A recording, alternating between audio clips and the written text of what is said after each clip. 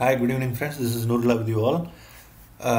Today, I would like to give you a couple of small tip in Microsoft Excel, which would be of use for your day-to-day, Excel usage, and make your life easy as well. This is a shortcut.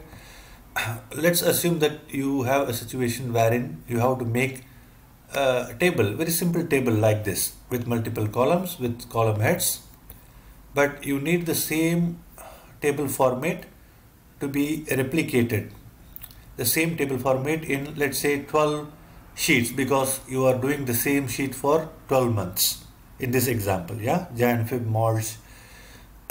Okay, so basically let's assume you have this table format. All right, I'll make it small so that you will a little bit bigger. Okay, all right. Now, if you want this table to be replicated for all 12 sheets with the same column heads, what you normally do, you will type the whole column heads in one sheet and you copy paste the column heads to each sheet. Go to each sheet and paste the copied column head once you type from the sheet number 1, which is sheet Jan. Instead of doing this, there is a very simple shortcut.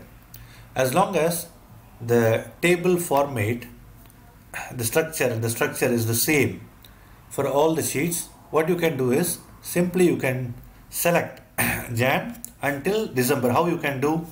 Hold shift and click December when the cursor is already in January. See, the whole sheets are selected from Jan to December. What I mentioned is this area. Sorry, this month's sheets all are selected, and you are seeing this. All right. Now, after selecting this, go here and start typing. For example, let's say file number, employee name, date of birth, okay, nationality, then joining date, just example, yeah, and Emirates EID number, passport number, destination, okay, then any other details, for example, leave start date, leave in date, total leave days, just an example. See, now you type in single sheet all these things, right? That's it. So now you unselect. Now all the sheets are selected, you just unselect. How you unselect? Go here, put the cursor somewhere and click again the Jan, or simply use escape key and click December or January. See, now if you see if you go and see all the sheets, and it is whatever you typed in the January, it is typed in all the sheets. It's a very easy and simple shortcut that will make your life very easier. When you type the column heads with the same identical and exactly similar table format, and if you type the column heads, you can simply select the sheets and start typing in one table all the column heads, which is actually being replicated in all the sheets of the Excel file. This is number 1. Number 2 is, I will tell you what. Let's assume you have an employees list, or you have your list of people, and you have their date of birth.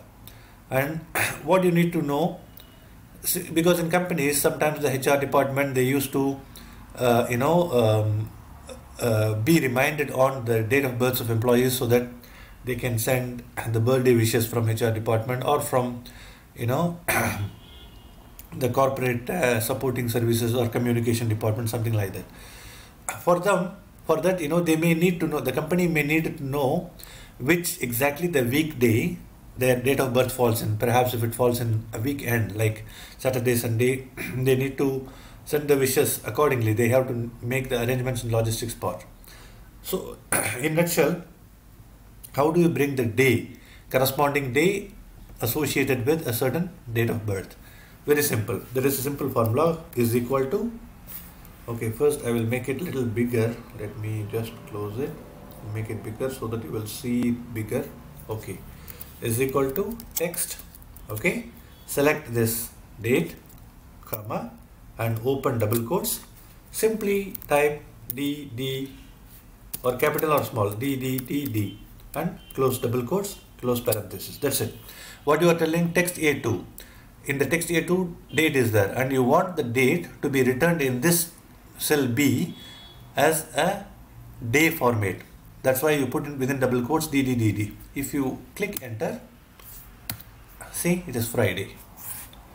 April 11th of April 1997 is a Friday, and you can replicate to all. See, all of these days are visible now.